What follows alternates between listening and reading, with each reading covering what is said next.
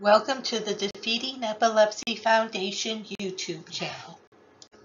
In this presentation, we will discuss what post-traumatic seizures are, symptoms and risk factors, treatment options, and the impact a traumatic brain injury has on the brain. Make sure to like our videos and subscribe to our YouTube channel.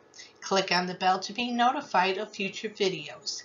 Please click on our donate link at the top of our channel and donate today.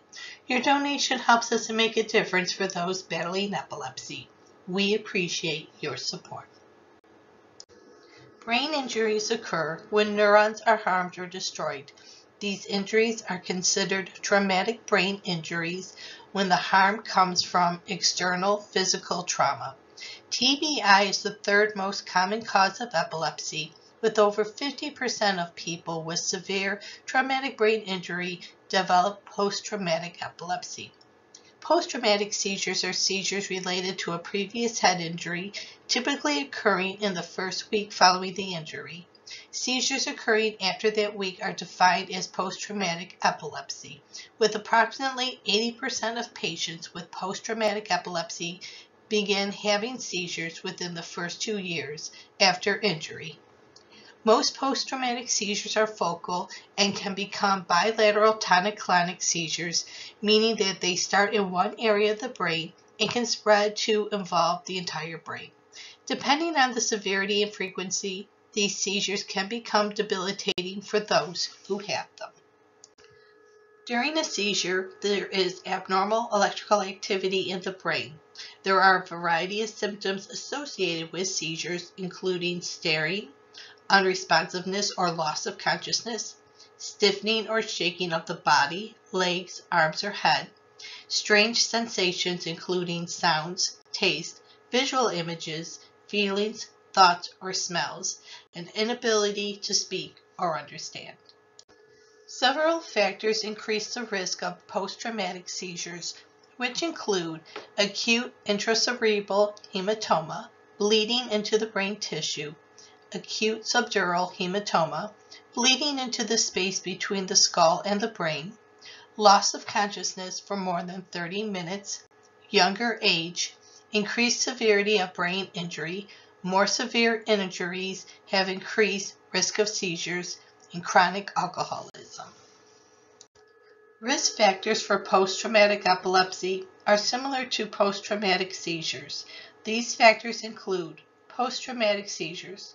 Those who've had post-traumatic seizures are more likely to develop post-traumatic epilepsy, acute intracerebral hematoma, acute subdural hematoma, brain contusion, bruising on the brain causing bleeding and swelling in the brain at that region, age at time of injury or older than 65 years of age, increased severity of brain injury. Post-traumatic seizures are typically treated with anti-seizure medication, which helps lower the likelihood of progressing into post-traumatic epilepsy. It is important to control seizures as soon as possible to prevent further brain injury. When there is a reoccurrence of seizures after 1 week following the injury, long-term anticonvulsant treatment is recommended. Medications will vary based on seizure type and medical history.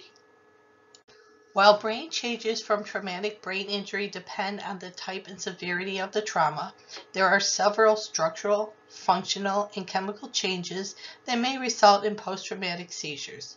Closed head injuries may result in bleeding in the brain bruising, brain swelling, lack of blood flow to brain tissue, and injury to the white matter tracts of the brain.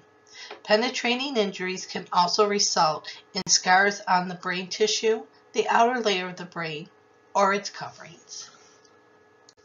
Studies have also found that a disrupted blood-brain barrier, changes in astrocytes, and structural changes lead to seizure-provoking brain activity. The blood-brain barrier allows the blood vessels that supply the central nervous system to tightly regulate the movement of particles and cells between the blood and the brain. Blood-brain barrier disruption is associated with increased brain dysfunction and increases the chance of having slow-wave activity in the brain. Both effects increase the risk of post-traumatic epilepsy. Astrocytes are neural cells that respond to injuries by forming scar tissue to seal damaged areas from necrotic tissue and protect the remaining tissue.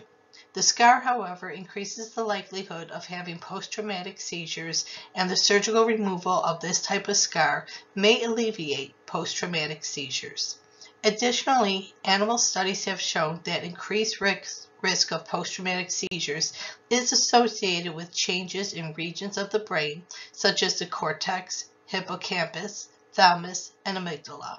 Most patients with post-traumatic seizures show temporal lobe injury, and most patients who develop post-traumatic epilepsy also had temporal lobe injuries.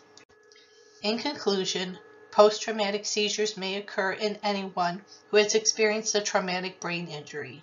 This can happen after events such as motor vehicle accidents, combat, violent assault, sports, and many other sources of external physical trauma. Post-traumatic seizures may be limited to a week following injury or may extend for years afterwards. For some, these seizures last a lifetime. The symptoms of post-traumatic epilepsy should not be ignored. If having seizures more than a week after a head injury, seek help and consult a medical professional. There are different medication and treatment options that can be arranged by a physician. To learn more about post-traumatic seizures, please check out the resources used in the presentation today.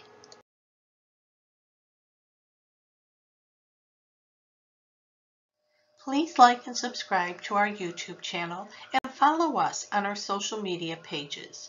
We would love to hear from you. Leave a comment below or email us at info@defeatingepilepsy.org. Thank you for your support, and together we will defeat epilepsy. Check out our other great videos and subscribe today. You have the power to defeat epilepsy.